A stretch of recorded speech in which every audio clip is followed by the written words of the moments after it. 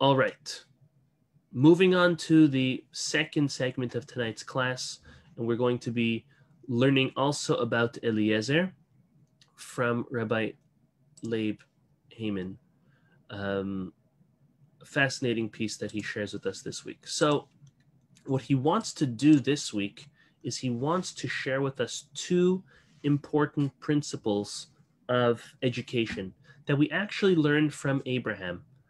So the first one I've never paid attention to. It's beautiful, beautiful. The second one, I actually heard something similar from Rabbi Mansour a couple years ago, but Rabbi Leib clarifies it so beautifully with proofs and just a fascinating concept. So we're going to really, really appreciate from these two. And these two great educational tips and principles, in my opinion, are not only for a teacher figure, and not only for a parent figure. It's for both.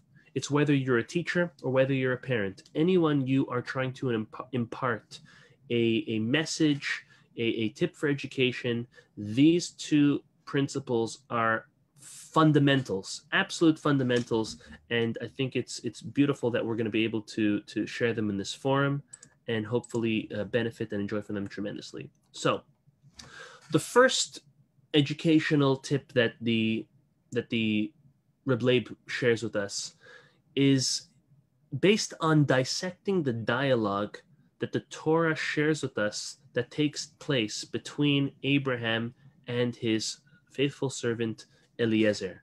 Remember, Eliezer and Abraham was more than just a master-slave relationship. It was also a teacher-student relationship, as we mentioned previously. And Reb Leib starts off, and then he proves this. He starts off by saying that there is an obligation upon an educator to obviously teach and instruct their student, but to also sharpen their student's intellect. Now, having said that, if we look at the Torah, there are three conditions, and I'm going to pull it up in a moment. There are three conditions that Abraham instructs his servant Eliezer to comply with in going and seeking out this new matriarch, a wife for Yitzchak. The first is that the woman shall not be a woman that comes from the Canaanite nations, meaning the land of Israel where they are right now. Number two is, rather, he's got to go back to Abraham's birthplace to seek out a wife. And the third is that Isaac may not leave the land of Israel in order to go and find this wife. Okay, these are the three conditions. Not from Canaan, she's got to be from his homeland, and Abraham cannot leave. Take a look at the verses, and then I'm going to share with you Reb Leib's question. So here's the first condition. The first condition is that he makes him swear, Asher lo tikach isha livni mi benot haKenani asher anochi yoshev b'kirbo. Make sure that you shall not take a wife for my son from the daughters of the Canaanite in whose midst I dwell. That's the first. Second, Ki el artzi ve'el molati telech. Rather, you shall go to my land, to my birthplace, and that's where you shall find a wife for my son. Skipping one verse, you'll see why. Abraham says, no, he says, Pen tashiv et bini shama. Make sure you will not take my son back there. He cannot leave the land of Israel. Rather, the Lord God of the heavens, who took me from my father's house and from the land of my birth, and who spoke about me, who swore to me, saying, to your seed I will give this land. He will send his angel before you. Basically, Abraham's telling him, you will be blessed, Eliezer, and you shall take a wife for my son. From there, go by yourself. V'im lo toveh isha lalechet acharecha. And if for whatever reason this woman's not going to want to follow you, too bad. You're not allowed. Raket bini lo tashev shama.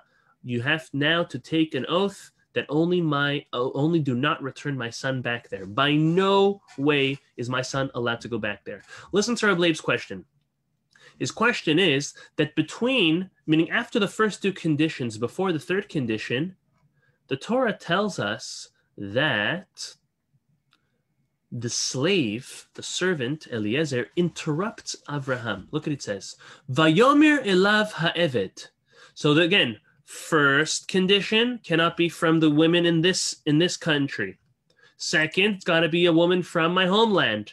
Now, before the third, look what the Torah does. In verse 5, the Eved, Eliezer, interrupts and he says, Ulai lo toveh ha'isha lalechet acharai el ha'aretz hazot. Perhaps the woman will not wish to go after me to this land. Shall I return your son to the land from which you came? Meaning, can I bring him with me? And to which the third condition is brought out that no, you cannot send him back. It's got to be from this land, and by no way at all are you allowed to have my son leave this land. Okay? So asks Reb Leib, I think it's a brilliant question. It's a question that definitely needs clarification. How is it possible that Avraham does not present all three conditions to his slave? How is it that he says two and then stops? And then, by the way, there's a third condition. Did Avraham not prepare beforehand what he was going to mandate as a task for his slave? Okay, so then we can't say he says that he didn't plan it. He must have planned it. And rather, we have to say that Eliezer was rude and he interrupted Abraham. Could that be? He wants to know either way. Reb Leib wants to know either way. How is it possible that from the beginning, Avraham did not say this? And if he did plan on saying it, how is it possible that Eliezer interrupted? And even though he interrupted, is it so important that the Torah has to record Eliezer's line, his question? Right? We all know that every single word in our Torah is important. A whole verse is added in our Torah with the interruption of the slave to Abraham's request. Why? So Reb Leib says there must be a reason. It's not by chance. There must be a clear lesson that is being learned from the fact that not only did the slave interrupt, but that the Torah records it. Take a look at this. Second, I just let someone in. Okay. Let's go back, Reb Leib says, and understand who Eliezer was. Eliezer, the Torah refers to him as Damesek Eliezer, which is an interesting terminology. Damesek, Rashi tells us, this is in chapter 15, verse 2, based on the Talmud, Masechet Yoma, page 28b, that the word Damesek Eliezer Damesek is an interesting word, and it really refers to him, Eliezer, drawing deeply from the well of Avraham and giving to drink from his master's Torah to the rest of the slaves and to the rest of the people that they were teaching. This is what the Talmud says about Eliezer. Eliezer, the expression Reb Leib says, the expression of doleu mashke is a very interesting one. Doleu mashke literally means to fill up. The way you fill up from a well is you bend over and you allow the bucket to dip down deep, pick it up, and then pull it back up. And therefore, Reb Leib says this was exactly the way that Eliezer was in regards to toiling to understand his master's Torah. All of the ideologies and the philosophies, the new doctrines that was new to the world back then, he would dig deeply and delve deeply into understanding it. He proves this from the fact that the Talmud could have said that he just gave to drink, that he drank from Abraham and he shared it with others. From the fact that the Talmud goes on to say that we learn from the Torah that he delved deep, very deep, in order to draw it as if it was coming from a well, we see that Eliezer was extremely committed to Abraham and to learning from him and dissecting and trying to comprehend every last piece of Torah that he was being taught. So now, Reb Leib says, we know that there's no statement in our sages that does not have a source from our Torah. So where is it that, Reb Leib says, where is it that our sages found to praise Eliezer in this way, that he troubled himself to draw forth the Torah from Abraham. So Reb Leib says it seems to be that from our above question is where they learned it. From the question we said of how is it possible that after two conditions were given to him, was Eliezer able to interrupt his master? The Mishnah in Masechet Avot tells us that there are 7 things which attest to a person's wisdom, attest to a person being wise. And there are 7 other things that prove their stupidity or their lack of wisdom. One of them, and I'm reading over here, is ve'eno nichnas letoch divrei chavero. When a person does not interrupt their fellow, that is the sign of wisdom. Of wisdom. By the way, that also includes one spouse. I see you guys laughing over there.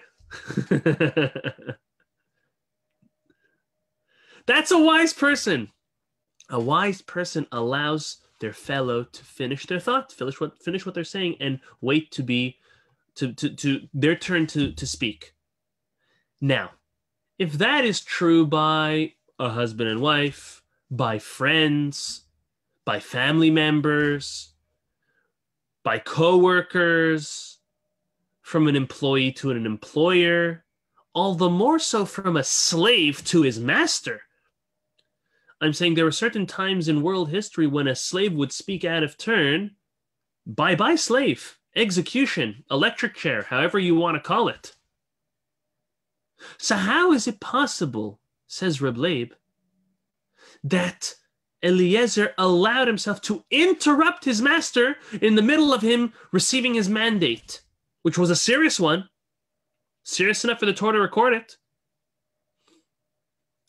So, explains Reb Leib, that Avraham did so on purpose. Avraham actually gave his first 2 conditions and stopped. He stopped allowing Eliezer to ponder and to try to understand what is being asked of him, giving him the leeway and the opening to pose a question based on his intellectual capability. Abraham understood that Eliezer would come up with the following question. Well, why don't I just bring your son if there may be an issue? To which Abraham then continues and adds on to it. This was a very specific and deliberate method of education that Abraham was using. He understood the level of his student, and he was allowing him the possibility to add his own contribution to this piece of learning. Again, sometimes teachers just come and they lay everything out. There is that form of teaching, but the greatest way of education, explains Reb Leib, that we learn from Avraham in this instance, is one of allowing room for your student to pose a logical question, which may lead them to just the question or possibly even the answer. And that adds tremendously towards the growth of that very student. How does it add? It also adds for the person to not only contribute to it, but be drawn towards it, but also remember it much better. Reb Leib says that when a teacher involves the student in the process of learning and not just prepares them with a perfect picture afterwards, they are allowing them to be involved in the learning, and that will help them remember it much greater. And he explains this is a classic educational principle, that it is very, very helpful for a teacher and a parent as well to, when teaching their child or their student, to allow them to exert their logic, to understand it greater, to not present everything as a open, perfect piece. On the contrary, allow them to exert themselves to try to understand it in a much greater way. Now, obviously, a person has to know the intellectual capability of their child or of their student. You're not going to expect them to ask something way above their level. But that's the greatness of a great teacher and a great parent. And that is allowing the opening for their child or for their student, posing something that's on level, not too easy and not too hard, on level just enough for them to grow from whatever you're trying to help them with. And this is where what Abraham was doing. Abraham presented two conditions, and he knew there was a third, but he posed these two conditions, and then he allowed Eliezer to come up with the question on his own, to which Abraham would give an answer to, and that would make sure that Eliezer would remember very, very seriously everything that is being taught. So now one may ask, Reb Leib says, well, where does Eliezer get this trait from, of digging deep, of dwelling deep to try to understand and dissect that which his teacher is teaching him? So it's obviously from his great master, Avraham. Avraham was one that did not let a stone unturned. He turned over every stone in order to find God. Every time he found a fire, every time he found the sun, the moon, he was constantly searching and dissecting, delving deep to find the Lord. So this was something that he learned from his master Avraham. And he made, and now the logic, what was the logic, Eliezer, what it's going to have? Well, there are three allowances that a person has to leave the land of Israel. Either to find a livelihood, to learn Torah, meaning if a livelihood would be easier found outside of Israel, you can leave Israel. If you can learn Torah better outside of Israel, you can leave Israel. If you can only find, or if it's in order to find your spouse, you're allowed to leave the land of Israel. So Eliezer rationed to himself, if she doesn't want to come with me, I could bring him with me to find her or to convince her. Avraham says, no. Isaac, my son Yitzchak, is different. He's different than the rest. He's not like anyone else. He's not your run-of-the-mill boy. He is an olah temimah. He is a perfect offering. In order for an animal or any creature to go on an altar, on a mizbeach, to be served to God, they have to be perfect. Isaac had to fit a perfect criteria to go and be served on the altar, as we said in last week's Parashat, he was. And therefore he, out of all of our patriarchs, was the only one who never stepped out of the land of Israel. His entire life was in the Holy Land. So this is the end of the first educational principle Reb Leib shares with us. And again, it is to lead your students into logical conclusions and questions, opposed to just posing everything to them and just giving them a perfect painting. Now comes the second one. And I think this one is equally as important, if not more important. So listen up. It's a beautiful concept. The concept is as follows. If we look at the past three Torah portions, that is Lech Lecha, Vayera, and this week's Torah portion, Chaye Sarah, we see many, many different conversations that the Torah recounts Abraham has with a lot of different people. Reb Leib goes and he counts them. He says, first of all, we see full conversations that Abraham has with his wife, Sarah. We see conversations Abraham has with his nephew, Lot. Conversations with various kings, such as Paro, Melchizedek, Avimelech, the king of Sodom. And then in this week's Torah portion, we see a conversation with Ephron and the children of Chet. And then this conversation that he has with his servant Eliezer. Many conversations. It seems like Abraham was a big talker. And that's what he needed, right? He was talking to the people nonstop. That's how you bring people close. Not by being to yourself and being scared or being timid, introverted. No, Abraham was an extrovert par excellence. And that's what made him different than the previous generations, especially the one that we always try to compare him to, Noah. Noah was also a great believer, but Noah was an introvert. He did not go out and share the word of God and his revelations. Abraham did. So Abraham's a great talker, and the Torah recounts at least 9 conversations Abraham has in the past 3 Torah portions, okay? There's one conversation, Reb Leib says, that seems to be missing. one specific conversation that we don't find the Torah tell us about. And what may that be? He explains. What was Abraham's goal in life? What was his purpose? His goal and his purpose was to bring the word of God to the world, something which no one has ever done before. How was he doing that? By teaching and educating over and over and over to thousands upon thousands of human beings. And let me tell you something, he was successful, very successful at it. Now, having said that, there's one major conversation that we don't see in the Torah. Abraham was living for God. Abraham was living to spread the word of God. But what does every successful person look forward to? To finding their successor, finding who is going to continue after them, because they're not going to be around forever. Abraham knew, based on the promise of God, that his successor was going to be his son, and specifically his son Isaac. Reb Leib says, we don't see any conversation between Isaac and his father, between Abraham and Isaac. We don't see any educating being done from Abraham to his father. I'm saying the first patriarch's got to impart education and a message and a lesson onto the second generation of patriarch, Isaac. We don't see any of that in the Torah, asks Reb Leib. How can that be? How does that make any sense?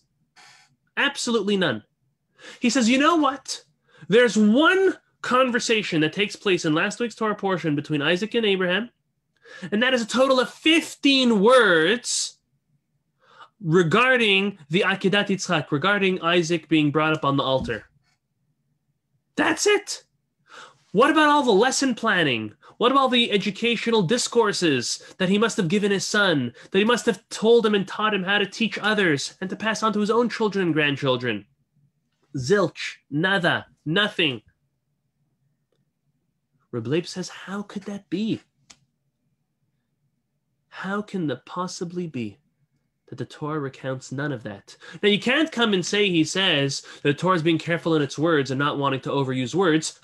We have 9 other conversations the Torah tells us that Abraham has, which some of them are very important, some not, but none of them can be as important of patriarch number 1, generation 1, passing on and teaching to his son, patriarch generation number 2, Isaac.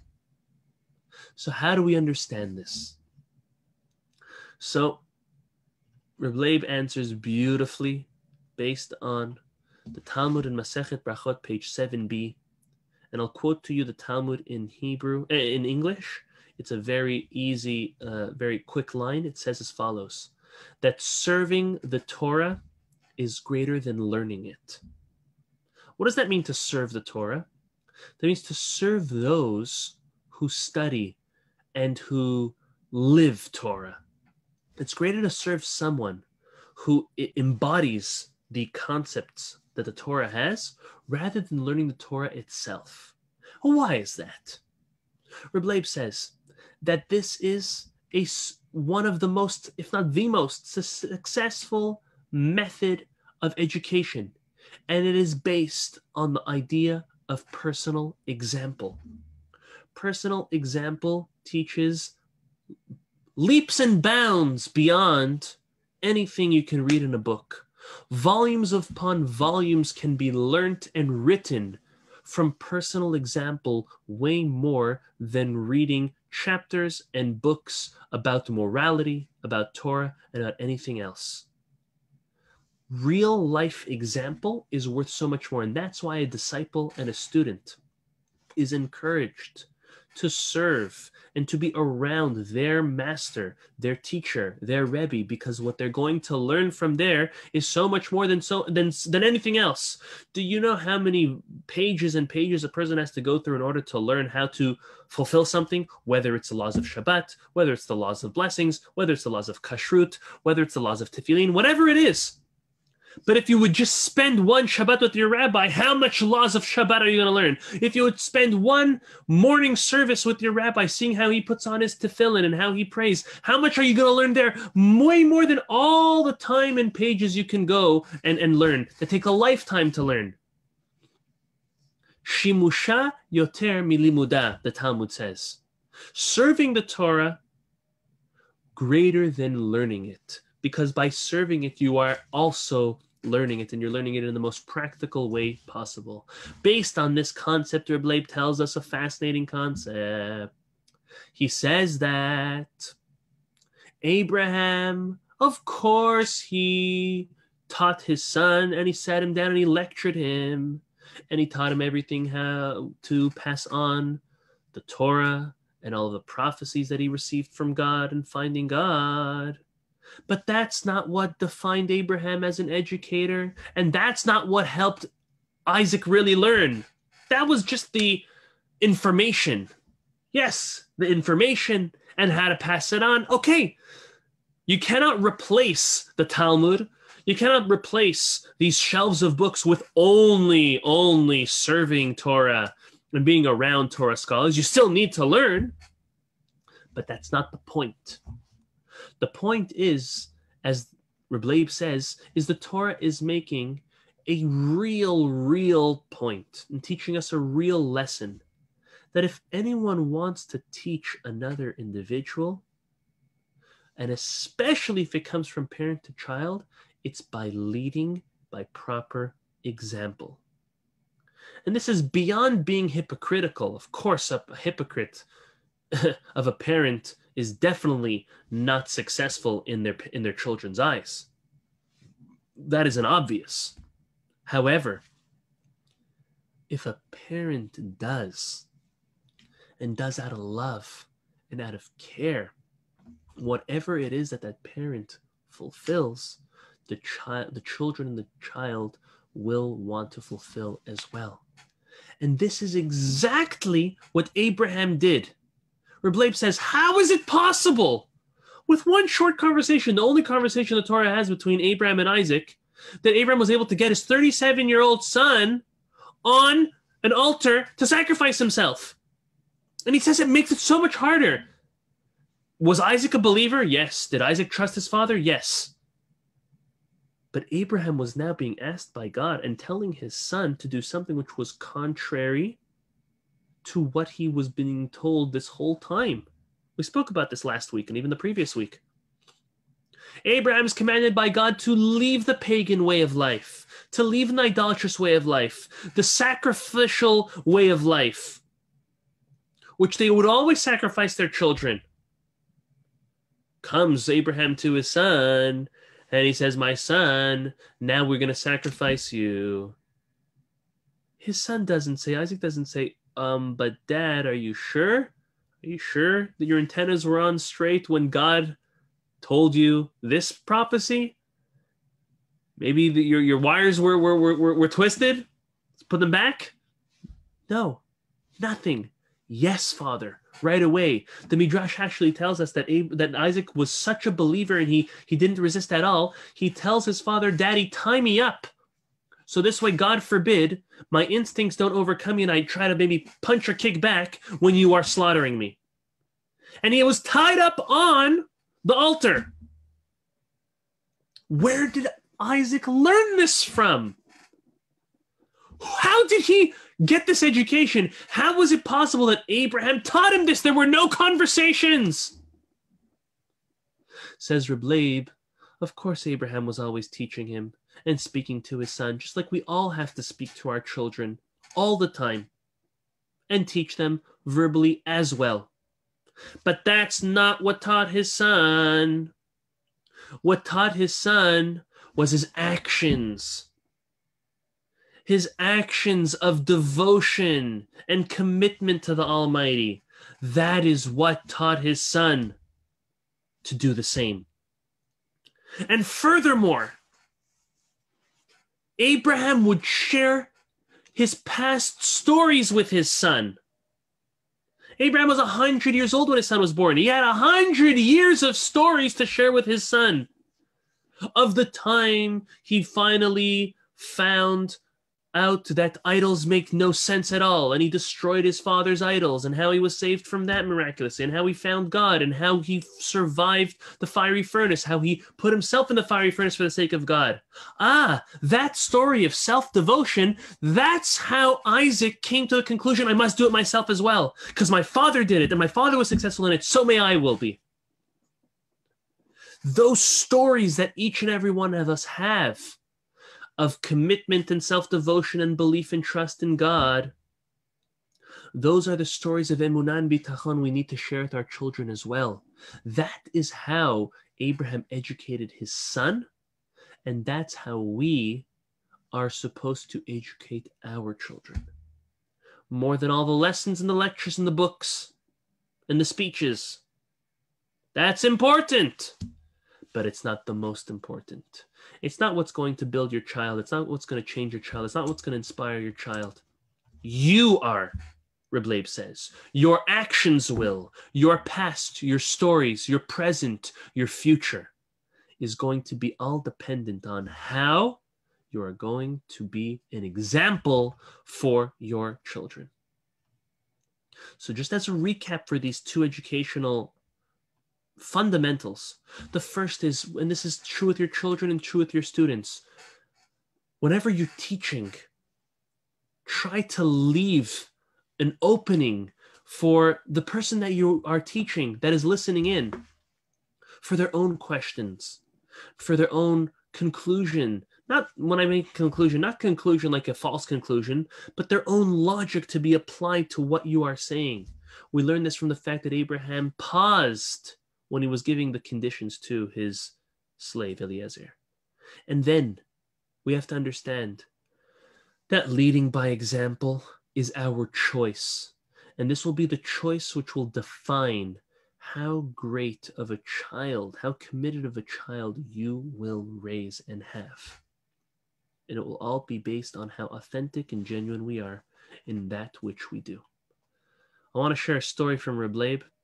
As we just shared, stories are always the most inspiring and the greatest way to teach any type of lesson. And this story, Reb Leib himself wrote in his Hebrew book, Chaye, and he writes it right after this Dvar Torah, and he says that he remembers a remarkable thing that happened to him one Yom Kippur when he was in the Lakewood Yeshiva. He says that this, in the middle of the holy day of Yom Kippur, the Rosh Yeshiva, Reb Leib Cutler, came over to him and he summoned him and he said, "Come, I need to tell you something."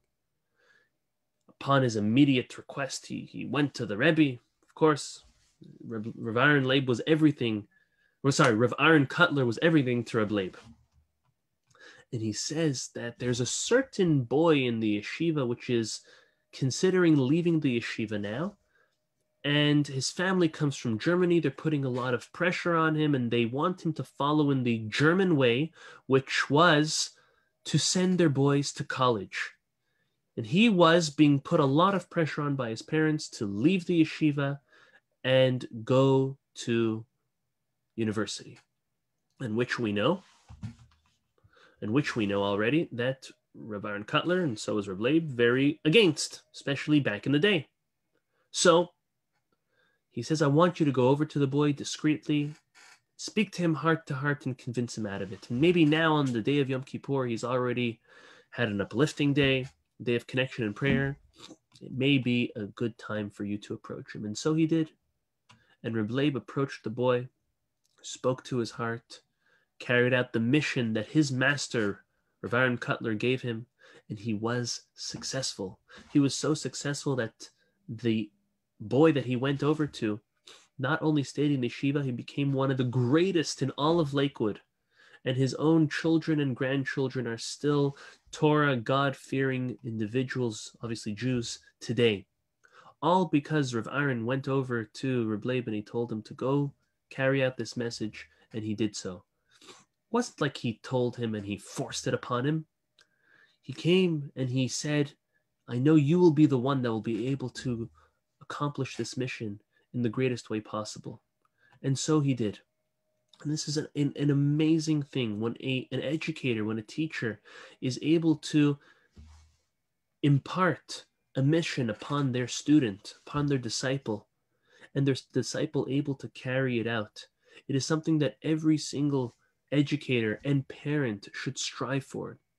What we try to do, and I want to just end off with one thing another dimension that Rabbi Mansour, when he shared a similar idea, he shared this as well. When we educate, what we are doing is we are not imposing upon our children, rather we are elevating ourselves. We're not here to change the child, we're here to change ourselves. And when we change ourselves, the child falls in place. And he asks a very important question. How come is it that the obligation of having children is twofold? It's peru or vu, be fruitful and multiply. Just be fruitful or just multiply. Why double? Why is the concept of doubling it over? And he answers it based on what we see in last week's Torah portion when the angel of God calls Abraham. He calls him Avraham twice. Why twice? Listen to a fascinating insight Rabbi Mansour says. What is the goal of a parent in education? And not only in education, rather in coming to this world, it's duplicating yourself. It's refining yourself and duplicating yourself by having children. How does a person duplicate themselves? By raising themselves and then having a child and having the child do as well and even outperform them. When the angel says Rabbi Mansour came to Avraham and tells him, Avraham, stop, don't sacrifice your son. You have fulfilled your mission. You have duplicated yourself. Abraham. It's Abraham and then it's Isaac. But we're going to call him Abraham right now because now you've duplicated yourself. That is our mission. Our mission is to duplicate ourselves into our children, but not by force. Sublime, through our actions, through the way we speak, through the things we do, through the commitment and the love that we have for that which we do. This is what we learn in this week's Torah portion. We learn to be great educators, to be great parents. And only if we care about it will it really be successful. So a great blessing in the merit and the great honor of the Zer Shimshon and Reb Leib is that we should always be attentive educators and parents, always allowing for the logic of the child to develop based on how we are educating them, and by being the greatest example possible and leading by our actions more than our words. And thank everyone for joining us. And at this point, anyone who has a question may unmute themselves. I have a question. Yes, Sarah. I have a question. Birthday girl, Aviva has a question. Yes, Sarah. So Abraham was teaching all those thousands of people, and they became Jewish. They converted. Yes. So what about Eliezer? He was. Oh, very good. So a very good question. I knew someone was going to ask it. So let me ask the questions for everybody, and then I'm going to see. I was trying to do what Avraham did to Eliezer. Exactly. You lead us that too. So look at this. The question is, we said that Eliezer was not allowed to learn Torah because he was a slave. Well, because he was a Gentile. So how was Abraham teaching other people Torah? Oh, because he was converting them. So why didn't he convert Eliezer? So you have to understand, a slave owner has the choice to free his slave and then they can convert or not. Abraham chose to not free Eliezer as a slave. Rather, he kept him as his slave, as his property, because of the great value he brought to him as that faithful slave and servant. Wow. Okay. Good question, Aviva. Great question. Unreal answer. Never thought of that even. Yeah. Wow. Okay, Isaac is standing ready to ask a question. Go, Isaac. Just going to say, usually very amazing, but to have had COVID a few days ago and to come back and not a wink. I mean, it's amazing. I mean, it's a tremendous act of endurance and love. And that's all I have to say. I appreciate it. It's not me. It's the merit of the Zer Shimshon and Reb Leib that I'm able to share it with you. As I speak, the palms of my hands and my feet are sweating. I'm not even joking. I'm still not 100%. So, Rabbi, I'm not going to keep you long because I know you need to get your sleep. Oh, sure, Ron. I'm sure. You got 7 of Uncle Label's descendants on the video. Wow. And I think left because I think she has a Tehillim class every Wednesday at 9. And you have 9 if you count the little kids that are attached to the mommies. Beautiful, beautiful. Shana Mendel. We have Giddel. And I am Pam Friedman, and Rachel. Lynn. Jordana. All right. We're coming on strong. Beautiful. Beautiful, beautiful. I'm so happy that we're able to all join in and share this together. Thank you. It's beautiful work that's being taught by you. That it's just very beautiful. Really beautiful. Thank you. Thank you, everyone. Thank you. Thank you, Rabbi. My pleasure. Thank you. If we have any other questions on the Parsha, last chance.